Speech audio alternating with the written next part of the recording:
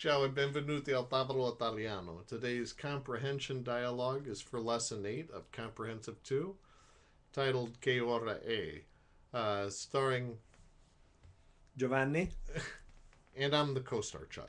Carlo. Okay, so here we go.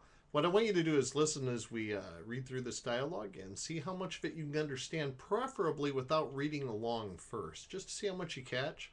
After a while, feel free to read along with the printed dialogue as we go through this until you get used to it and tune your ear to that Italian. So here we go. Giovanni, che ora è? Sono le 5:15. Perché? Perché oggi mio cugino arriverà da Parigi. E a che ora arriverà? Arriverà alle 8 meno 20. Ma quando l'hai visto l'ultima volta? L'ultima volta che ci siamo visti è stato il 5 agosto 1959. Mamma mia, 52 anni fa. Sì, e mi sembra ieri. Ieri? Scherzi? Avevi 3 anni quando vi siete incontrati l'ultima volta. Non ti puoi ricordare niente. Oh, mi ricordo tutto. Davvero? Che cosa abbiamo mangiato il lunedì scorso per pranzo?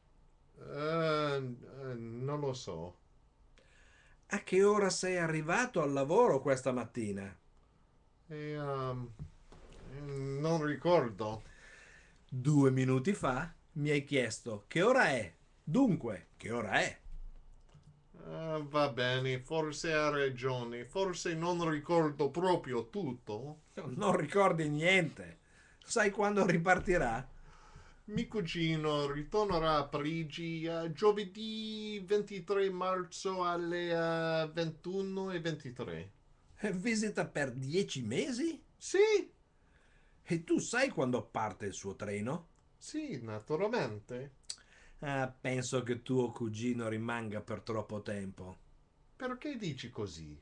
Perché un proverbio italiano dice che dopo 3 giorni un ospite è come il pesce. Puzza. Che cosa vuole dire proverbio? Proverbio in inglese si traduce proverb. Sei divertente, Giovanni. Ma devo andare a prepararmi. Ciao. Ciao Carlo. And I hope you caught all that. If not, feel free to listen to this over and over and over again. We want to tune that ear to Italian. In the meantime, ciao.